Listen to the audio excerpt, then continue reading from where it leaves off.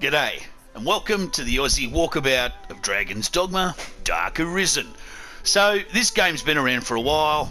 It's been around since 2012. It's about 10 years old, but it's really kept its value. It's a great, fun little action RPG, and I thought we'd have a little toggle from start to finish and through the DLC of Dark Arisen. It's interestingly weighted game, and so while you need one set of levels to do the main game, you really need a kind of much larger set of levels to do the DLC. So we're going to go through this in New Game Plus. So I've already finished the game. I'm coming through now in New Game Plus at level of around 110. And that's because I want to play as a warrior character, a big two-handed weapon wielding character. Now, they're one of the most disadvantaged characters in this game. They haven't got a ranged attack at all, as countless lifetimes come to pass.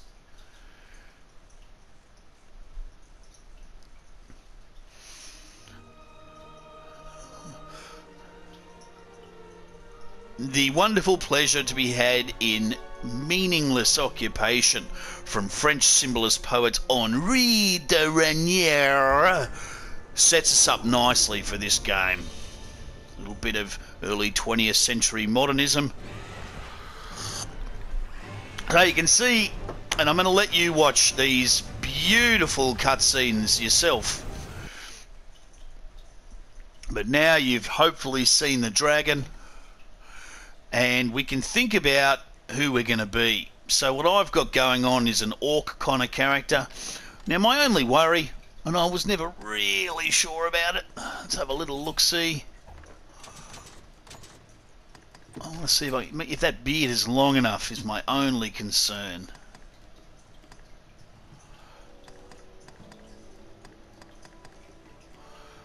Would we rather have something like that? A bit scruffier. Or something plaited. Yeah, it makes his lips look funny. Let's go with that. But aside from that, I've made him big. His name's Grug, because he's an Aussie orc. And he's going to be a great big two-handed sword-wielding, or two-handed hammer-wielding maniac.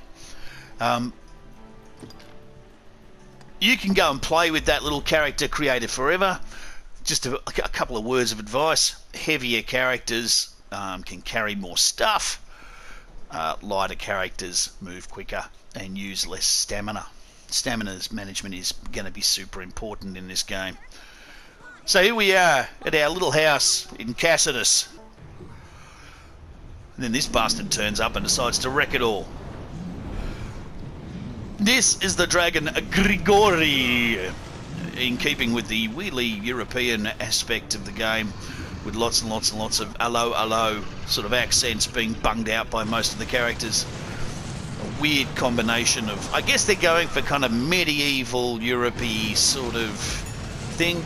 Now, being on hard mode, there's absolutely no point you trying to fight the dragon. Run straight into his fire breath. Okay, so now we're going to start the game proper. We're waking up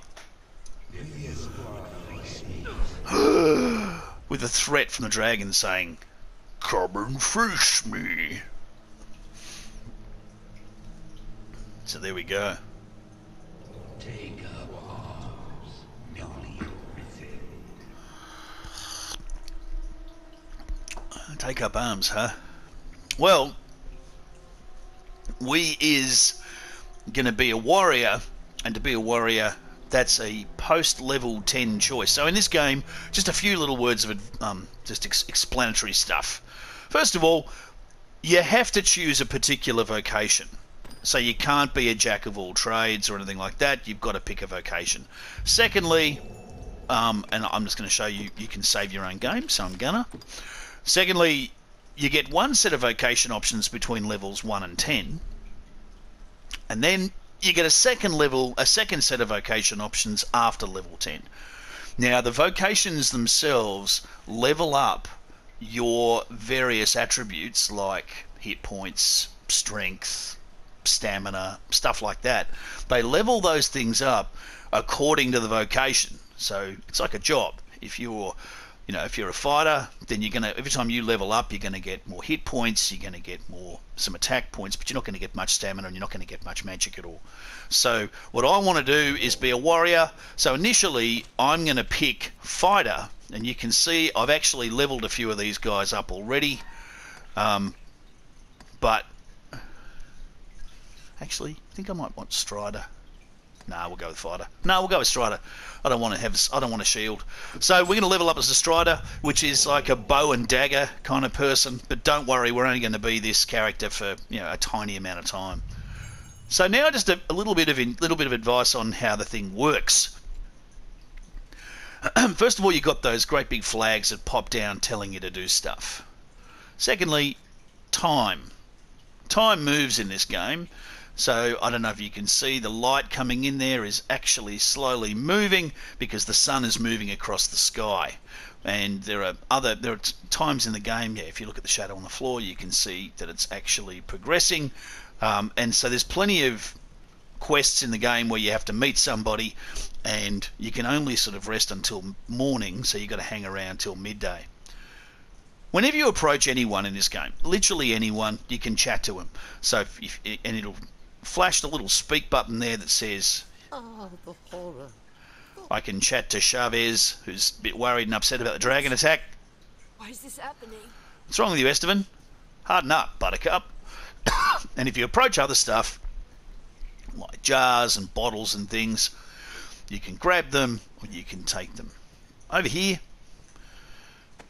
if you see, and it's done very well in this game, I reckon, if you see things slightly glowing, you can grab them. So in this game, a lot of health is going to happen because you eat health curatives, and when you eat health curatives, they come in various types and shapes, but I'll show you those as we pick them up later on. You can see on the little mini map on the bottom left hand corner a circle, and that's your goal. That's your target. That's where you got to go for the quest you're on right now. Now, if you click options on the PS4 Pro, I don't know what it is on the Xbox or anything else, but this thing, out the door for $10 on PlayStation, so I'd pick it up and use a PS4. Over here, you can see quests, and you can see newly arisen. Quest successful, I faced the dragon and saved the village. And here, tarry no longer, leave the room. Okay, well, let's do that.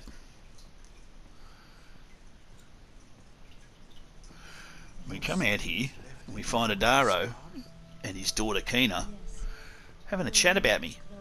They're worried about me.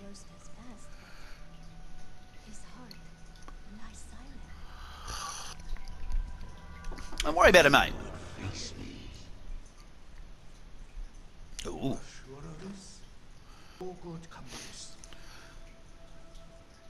must go see to the others, Kina. Tell me if aught changes here.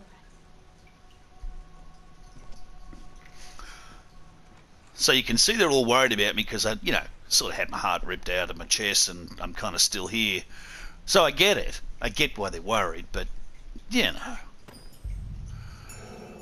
So, going to chat to Kina. You should be abed. I wish you would not strain yourself so. I am worried for you, cuz. Now you can exhaust her dialogue here.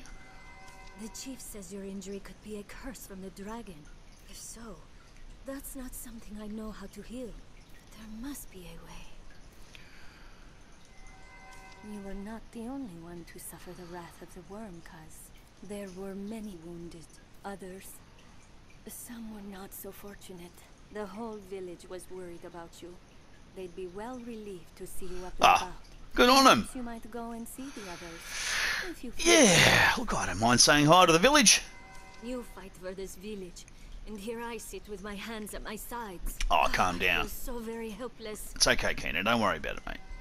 I tremble to think what the dragon might have wrought without your brave defiance. Well, The village burned to a cinder, or swept to sea like so much driftwood. We all of us appreciate your sacrifice. that's very nice here. Praise the Maker, your home was left standing. Yeah, that's true. Though I am pleased to say most of the damage caused by the attack has been mended by now. Hurrah! We've buried our new dead at the church. Oh, Spare yeah. them a final prayer, won't you? Yeah, I will. Yeah, no, trust me, sure. I fear we know precious little of your condition. I only ask you not take your wellness as license for wildness. Be careful. And with that lovely little alliteration, we're done. Pick up the flask of oil, because in this game you're going to have a lantern, and that lantern actually requires you put oil in it, which makes perfect sense, but it's also one of those things which is a lovely touch. Green Warish is a herb that heals you. So if you come into your items, you can see what I've got here. It tells you what I'm wearing. And under curatives, at the moment all I've got is one herb that clears out poison. Very useful herb. Scrag of Beast, which I've ripped off some animal, which recovers a bit of stamina. Green Warish, which is a healing herb, and I got 6 of those. Now, herbs, that one and that one, last forever. Mushrooms last forever. Herbs last forever. Stuff in bottles lasts forever. Powders last forever. But anything organic, apples, berries, grapes, meat, that stuff, it's going to slowly go off. And when it goes off enough, it's going to poison you, and it'll tell you.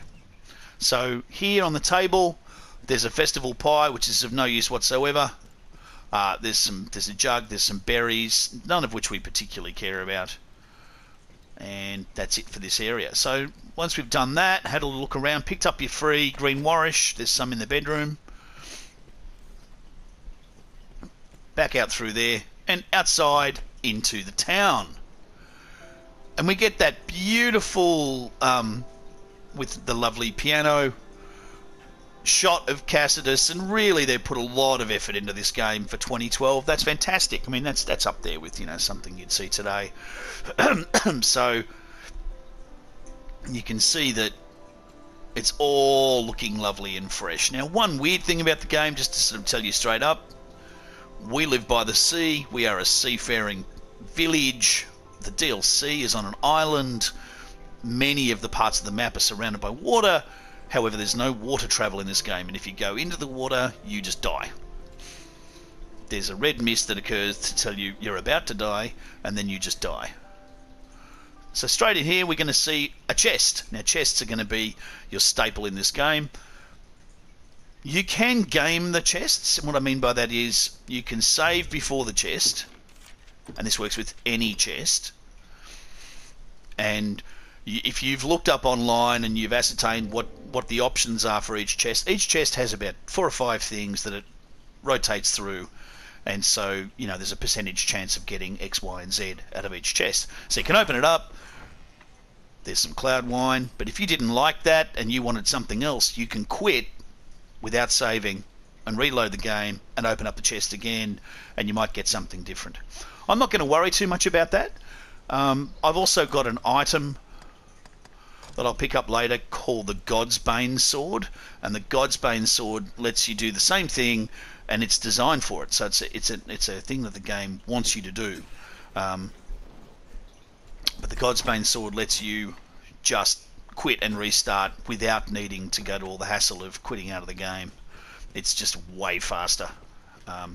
And it is there on purpose, because many of the wonderful armors and weapons in this game can only be acquired from chests, and can only be acquired by gaming the chest, because you've got like a 2% chance of getting it. So if you want the funky armors and the funky weapons, you're going to have to get used to doing that stuff. So here we are in Cassidus. Here's our town. We've got some fellas down here. We can say hi to any of them. Oh, it's you. The one what stood against the dragon when he set on the village. Yeah, mate. I hear fearsome tell of your wounds. Is there aught I can do for you? No, mate, I'm fine. Thanks for asking, though. Have you seen Cortez, cousin? No. I've not seen my brother since the dragon came. Can't see Cortez, huh? And on the left we see someone with a green box on her head. And that means she offers us a quest. So let's have a little look-see and have a talk to her. Her name's Benita. I'd craft dressings for the wounded had I the makings. If only I'd known. Oh, Bonita. Because I need a favour. Oh, yep. Can you fetch the flowers I need from outside? Can do. Flowers, I'm your guy. I need more of the one you see there. And one other sort besides. The Will more do. you can find, the better. Yeah, no worries. So we've got to go and find some flowers for Bonita, and you can see that she's gone red. And you can also see that even though it looks appetizing, they're not glowing, so you can't take any of those herbs.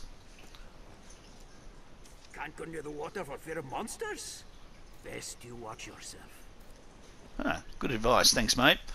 Now the pawns and the other people in this game are going to give you advice to help you work out what to do if you haven't got a handy dandy walkthrough like this one. Walk towards the gate and you're going to trigger a cutscene.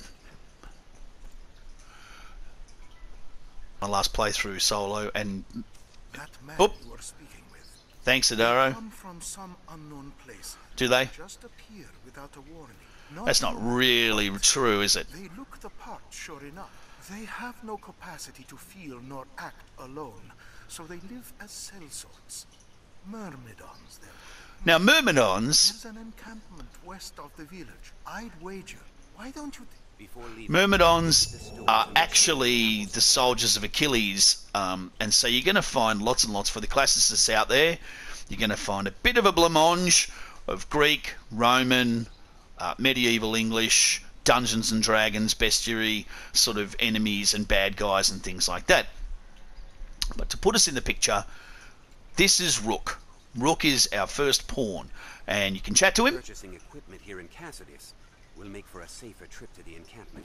and he gives you advice, and he tells you to come and purchase some equipment here in Cassidy's, which we're going to do. But first of all, I'm going to put on some better stuff. Except by day. Are your travel preparations complete? Now, one thing about Rook is he won't shut up. So, coming into Pablos' inn, we meet, obviously, Pablos. He seems quite diminutive. I hear Benita has you picking flowers for her. How? How'd you hear that? The monsters grow bolder by night.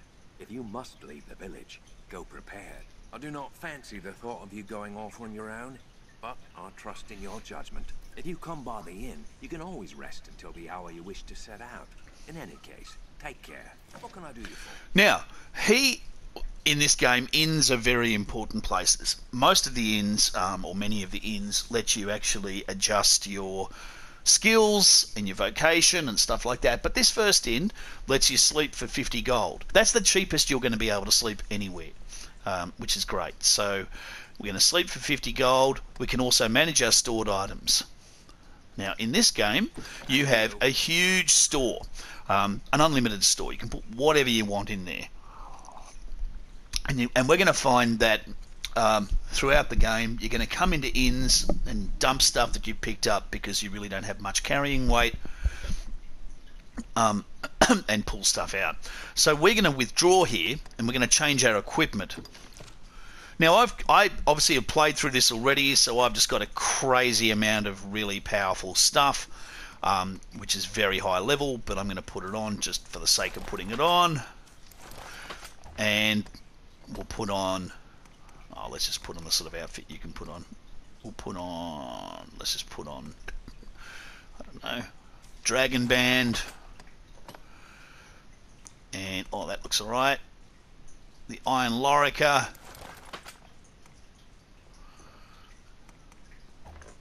And you know what? That'll probably. I'll put them on. Put on the Dragonhide braces. We'll put on, and then you can put on some pants. So we can put on a chainmail skirt. We can also put on some strides under it, and of course we can put on a cape. And I picked up a couple of rings that double my,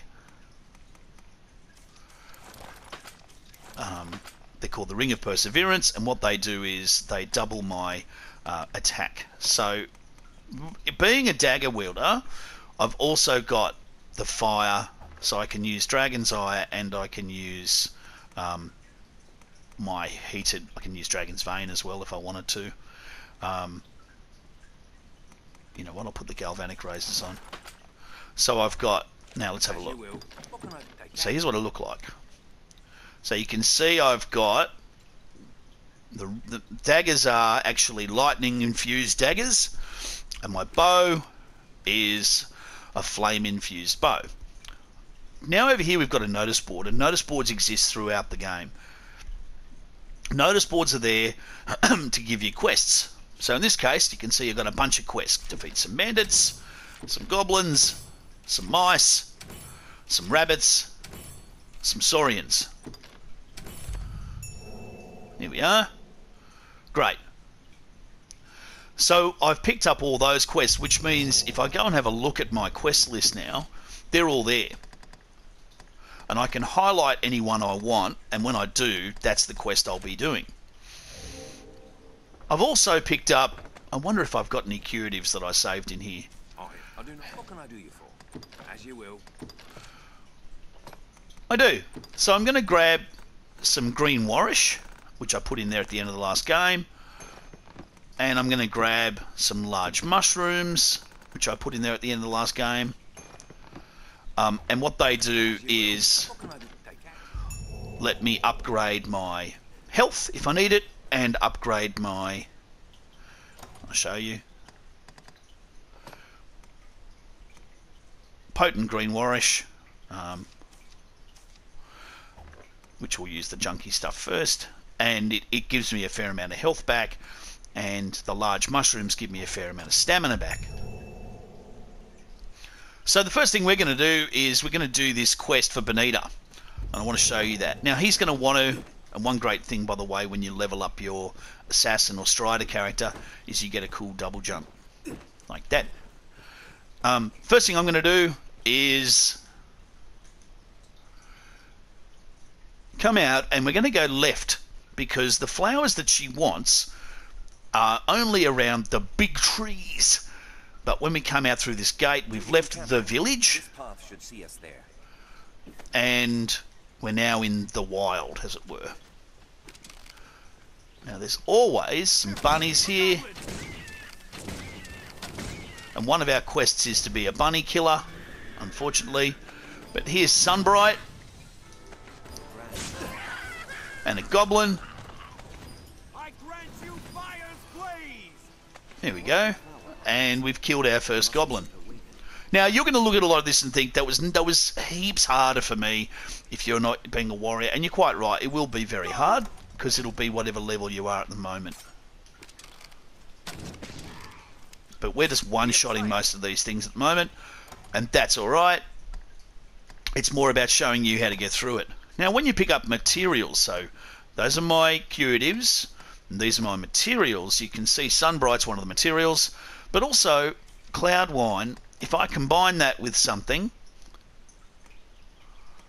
I can combine it with, for example, potent green warish to make matured green warish, which is nice. And if I grab the wormwood sap, I can combine this to make desiccated herbs. Now if I have a look at what that is,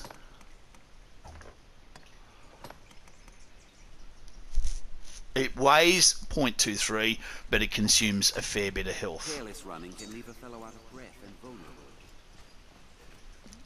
Over here there's going to be a chest. Have a look in it. If you don't want the stuff that's in the chests, ignore them. We'll take the small coin pouch. We want to go to that tree, but I want to show you some stuff first. So first of all, there's another chest over here. We got a coin pouch. I'm not going to game any of these early chests. In fact, I won't game any chests until we get to the DLC.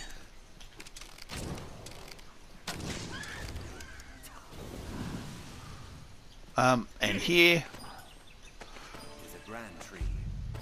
we've now picked up enough flowers for her, so we're going to come back down to the road, which is just here to your left, and we're going to walk back. Now sometimes on these logs you can pick up stuff, so for example kindling, mushrooms, more kindling, and if I have a look at the kindling, I can make an oil arrow, or I could make a pickaxe.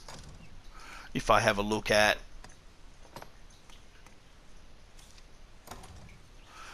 the Flamica. I can make spicy mushroom tea, which is really nice.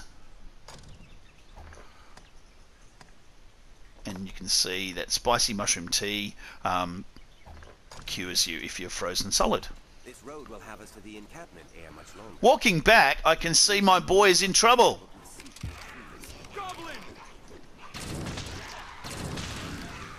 And I'm just going to take them out, but we're going to run up and save him. And say hi to Renard. Oh, That was far too close. it sure was, mate. I'm called Reynard, a traveling salesman, though those damnable beasts ruined my wares. But thanks to you, I'm so it was sorry. only wares I lost. And he gives you a cape, which is really nice of him. Sorry, Bunny, but you're out of here. And you can see that by killing the bunnies, you get 500 XP. Now, if you do all these quests that I'm doing, you should and you're on hard mode, you should almost be up at level 4 before we even leave to go to the encampment. But that's it. That's all the bunnies we have to kill, which is great. I don't like killing the bunnies. Come back inside. So we've got the daytime flowers. We'll give those to Benita.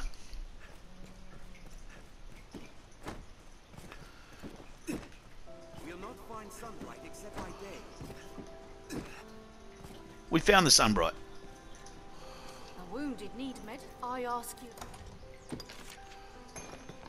Oh, brought the rest of them, have you? Yeah, mate. My thanks, cousin. Oh, happy to help, Benita.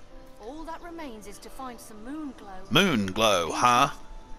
Well, sunbright happened in the day. Let's see what this girl has to say. Where do the curing flowers grow? Have you had a look by the shore? If not now, by night, perhaps? I recall seeing some, the eve of the last full moon. Moon glow found by the shore at night. Okay, so gonna come back in here. Rest. I do not. If you come by them, what can I do you for? You seem tired. Rest till nightfall. And come back out at night time. And we're going to come down here and see that crack in the wall. That means that's where we're going. So here, for example, if you see fish close to the shore, you can gather them up, and they will actually, or you can either get a fishing bob or fish. But if I start to walk towards the ocean, I go red, and that means you're about to die. So turn around and go back. It's a very useful mechanic. We will, and you can. One thing it's done is if you have a look next to my green health bar, there's a little picture, and you can see water dripping off me. That means I'm drenched. And drenched means I move slower, and I use more stamina getting around the place. But here's the moon glow right here. Just past the moon glow, don't forget it, is a little chest. Come and grab some Hopsford juice. And there's another little chest up here. We're not going to touch that. That's going to summon a dragon. We don't want that. This is a New Game Plus thing. Touching this unique rift stone will allow us to battle what's called the Dragon. And the Dragon is a particularly nasty online dragon. And you can fight it. Well, you can fight online or offline, but if you fight it online, you end up fighting it with a community. So you'll see how many other people have fought it, and you contribute to that, etc. And it's a great way to get some fantastic weapons and armor and items. But we won't be doing that till way later in the game, when we're like level 200 or something. So up here, back to Benita, now that we've got the moon glow. It seems the dragon left many injured. A wounded need medicine, cousin. And hand over the moon glow. That's the one! You found it! Me and Benny Goodman both. Moon glow has grown rare in these parts of late. 'Tis a relief to see it. Good! That's the both of them. Yay! In truth, I am surprised to see them got so quickly. I'll get to work directly. With luck, we'll have everyone back to health ere long. 'Tis your doing, cousin. I fear there's little I can offer you in thanks. Save this. Pray, take it. Now to make some medicine. So she's helped us out and given us a green warish. And we're going to save till dawn. Oh. There we are. What can I do? You sing. Save till morning, and we'll leave this episode here and come back next time for another couple of quests around Cassidus before we push on. See ya!